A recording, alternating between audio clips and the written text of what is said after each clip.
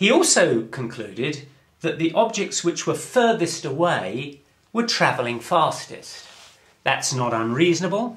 If an object travels to here in the same time as an object travels to here, then this object must be travelling faster than this object because it's gone further. So the further something is away, the faster it must be travelling. Consider a piece of elastic that is 4 centimetres long. We're going to give it coordinate points 1, 2, 3 and 4, and we're going to pin it and anchor it at that point. Now let's stretch the elastic so that it's twice as long as it was before. The coordinate points have now been stretched 1, 2, 3 and 4. Let's imagine that they were 1 centimetre apart here and they're now 2 centimetres apart here. If this whole process took 1 second, what can we say about each of the coordinate points? Well, point number 1 travelled 1 centimetre from there to there. 1 centimetre in 1 second. So its speed or velocity was 1 centimetre per second. Point number 2 travelled from here to here, a distance of 2 centimetres in 1 second.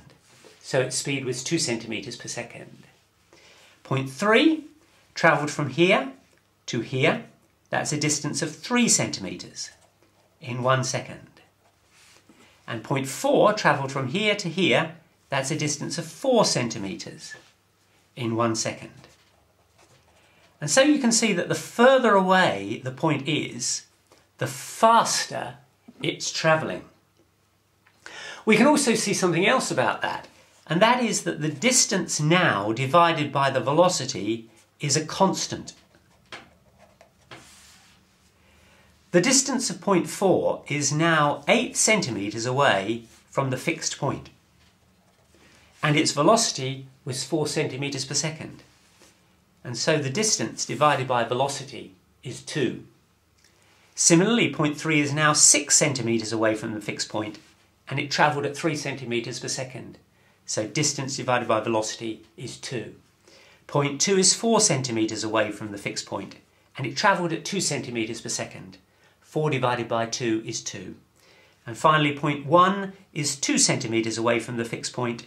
It travelled at 1 centimetre per second. d over v is 2.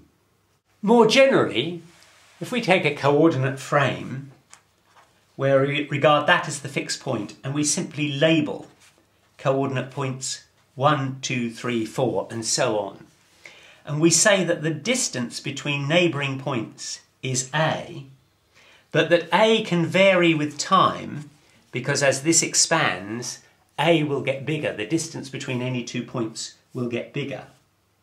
Then we can say that the distance between any particular points we choose, let's say the distance between 1 and 4, that distance will be the change in the x-coordinate, 4 minus 1, times the distance between each coordinate, times a.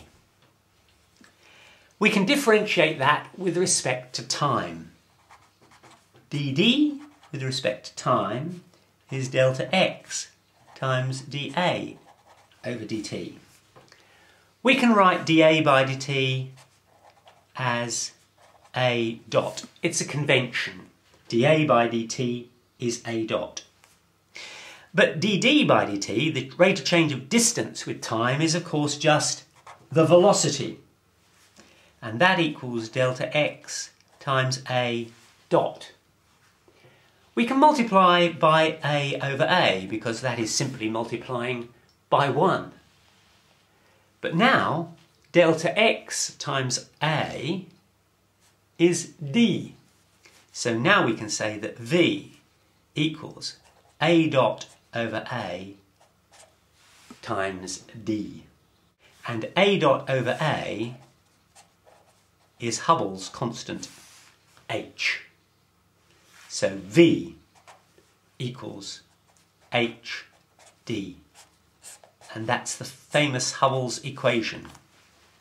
Hubble could now take this equation And knowing the velocity, which of course he could calculate from the red shift, he could work out how far the galaxy was away from the Earth. What are the units of Planck's constant? Well, the unit of velocity is meters per second in SI units. And the unit of distance is, of course, meters. And that means that h must be measured in per second, or second to the -1, or 1 over second, depending on how you want to put it.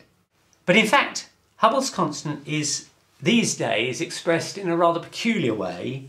It is currently thought to be of the order of 75 kilometers per second per megaparsec.